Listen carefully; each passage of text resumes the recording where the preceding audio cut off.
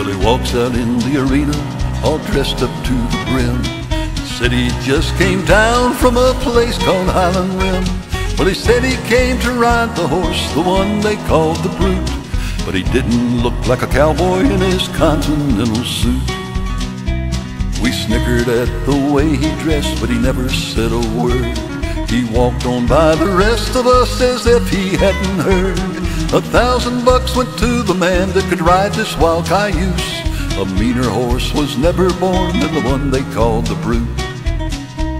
The horse that he was looking for was in chute number 8.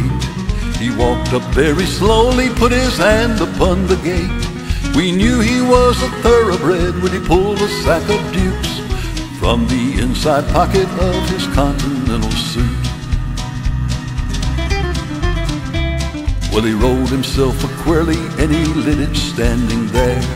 Blew himself a smoke ring and he watched it disappear.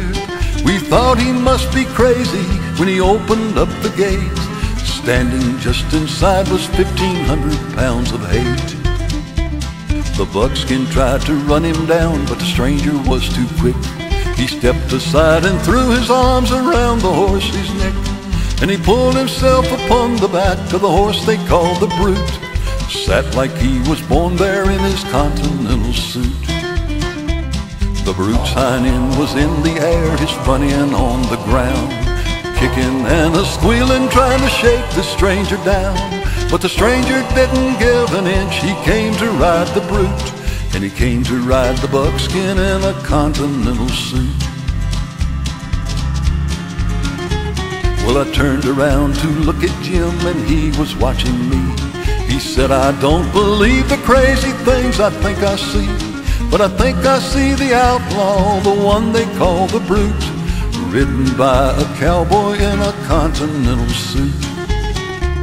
The Brute came to a standstill, ashamed that he'd been rode by a city cowboy in some Continental clothes.